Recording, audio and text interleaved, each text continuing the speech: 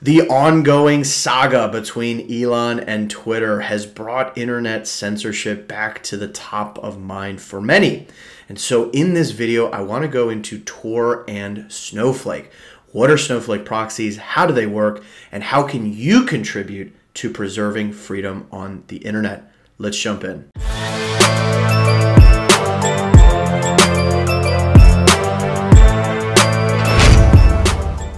Welcome back to another video. My name is Ian Major. I'm an entrepreneur, Bitcoin pleb, and all-around raging capitalist, and I'm excited to do today's video. Those of you who have been watching this channel for a long time know that while the channel's theme is all things Bitcoin, I will sometimes cover topics that are tangential, yet equally critical for human freedom. And today's video is no exception. So we're going to talk about what in the heck is Snowflake, what are Snowflake proxies, how do they work? How do they promote freedom on the internet and promote censorship resistance? So you're not going to want to miss a thing in today's video. For those returning to the channel, welcome back, my friends. As always, it is great to have you. And for those new to the channel, I welcome you as well. About 80% of you watching right now, in fact, are not currently subscribed. So if you like this content, I invite you to come along for the journey. I cover all manner of Bitcoin-related content, including tangential topics around freedom-preserving technologies, such as today's session. And so if any of that sounds interesting, I invite you to join. But with all that out of the way, let's jump into the meat for today.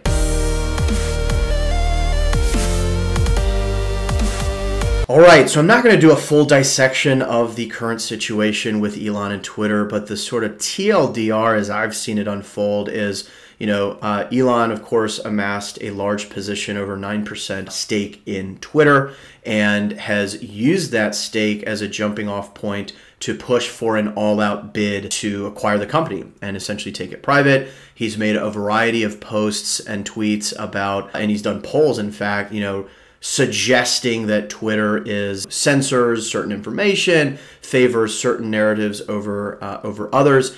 And frankly, if any of you have a working operating brain, you have probably noticed this as well. And so there is this tension, right? It's hilarious. Those on, in a certain political group not that long ago said, well, sorry, Twitter's a private company. They can do what they want. And those same folks are now hysterical, crying about Elon's potential to take over the company and, enact more freedom of speech. But I think what has been wildly revealing to me is the response, right? So you now have this poison pill package, which is a mechanic that corporate boards use to prevent an activist investor from taking over a company. And if you look at the board's composition of shares, they own almost none of the company. And so you could argue that the board really doesn't reflect the interests of the shareholders. Elon has made an offer that is extremely appealing for existing current shareholders. And so the board, by kind of saying, no, we don't want this, is potentially going against the wishes of the shareholders. I don't know to what extent that is true, but that is one possibility. But I think what's been very revealing is the degree to which we've heard people say the quiet part out loud. You have seen mainstream media outlet after mainstream media outlet essentially come out and say, oh, Elon's just this like crazy dictator type figure who's trying to take over, and that's not good for democracy. When in reality, he's just talking about freedom of speech, right? And having all sides, all perspectives, be able to freely intermingle on this platform. The fact that you now have Vanguard, who has now edged out Elon in terms of the largest shareholder, is extremely telling. Vanguard is more or less a government entity at this point, given its size. And so you basically have the powers that be that are scrambling, and we're in many ways seeing that the emperor has no clothes on this issue. Punchline, bottom line, they have abundantly demonstrated that they do not want Elon to do this. They are scared of not being able to force certain narratives that they want promulgated. So this is only a further underscore and emphasis behind the fact that this is a very real thing. And so that's part of the motivation for today. Now, there's a whole spectrum of censorship, right? Those of us who live in places like the United States enjoy a very high degree of freedom on the internet, right? Even though, of course, there's censorship on all the social media platforms, it is the case that we enjoy a very high degree of freedom.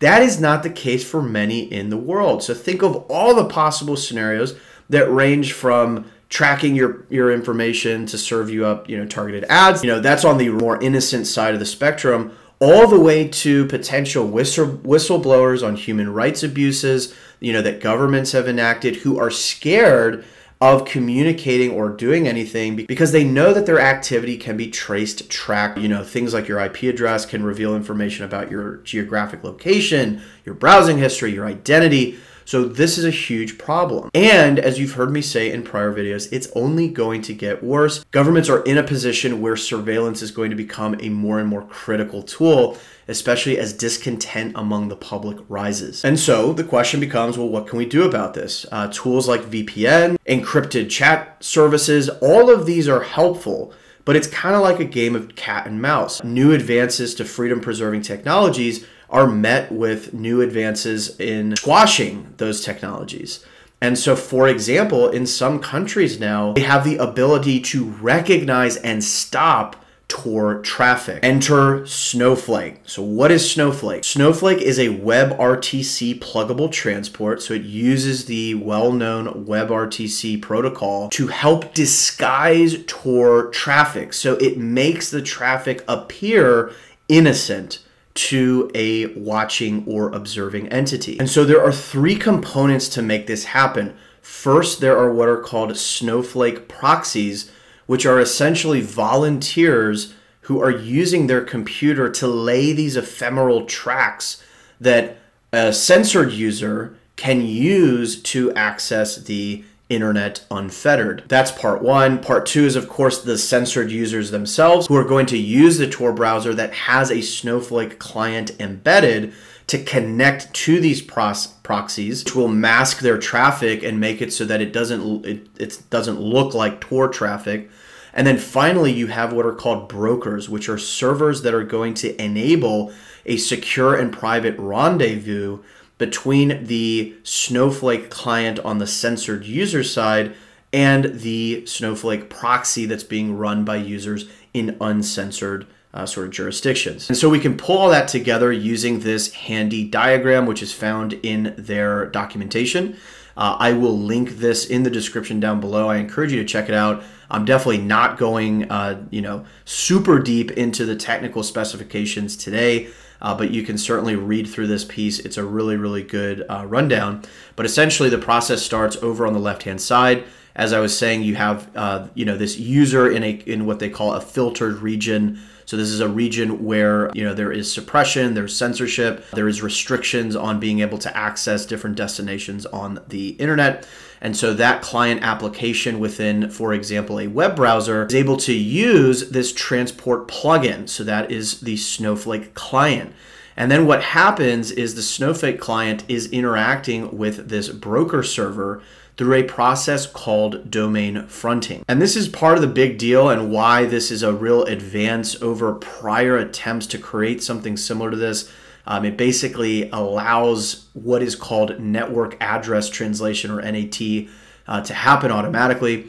But essentially, you have the broker interfacing with that Snowflake client of the user in this kind of restricted region.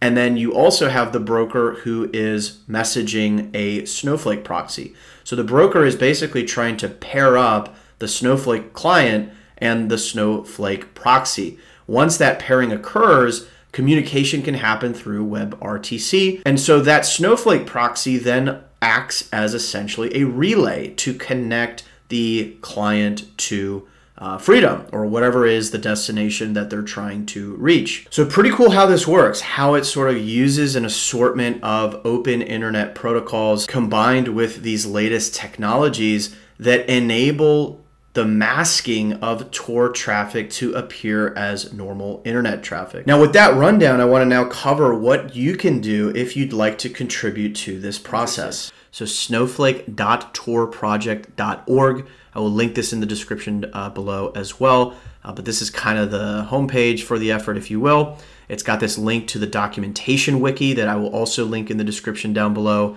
which goes into the kind of technical overview and specs if you are so interested in reviewing.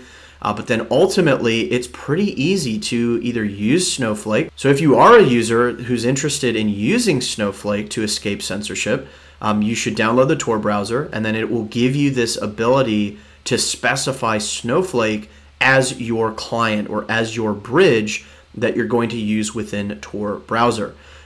If you're interested in contributing in terms of the Snowflake proxy and being a volunteer running a proxy, it is extremely easy to do that as well. You can literally install an extension in your Chrome browser or Firefox browser. There's also a command line version, so you have community documentation for running a standalone proxy via the command line. And if you happen to be running a Bitcoin node via something like Umbrel, you actually have directly within Umbrel's App Store this Tor Snowflake proxy. So you can literally just install it, and that is it. Your node will help serve as a proxy to help defeat internet censorship. So it is really, really easy to contribute to this process. You may be asking, well, what are the potential ramifications or implications of doing so? Unfortunately, there's really no need to worry, right? Like whatever these individuals are accessing through your proxy, there's no way to kind of tie that to you. Their visible browsing IP address will match their Tor exit node, not yours. So there's really no downside in doing this. It is possible that censoring jurisdictions or entities could potentially blacklist the IP address of your,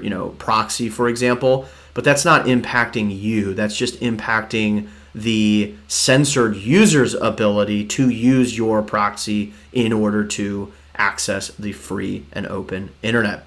So there you have it, a couple very easy practical ways to engage with this if you are so inclined. And with all of that, let's go ahead and close today's video out.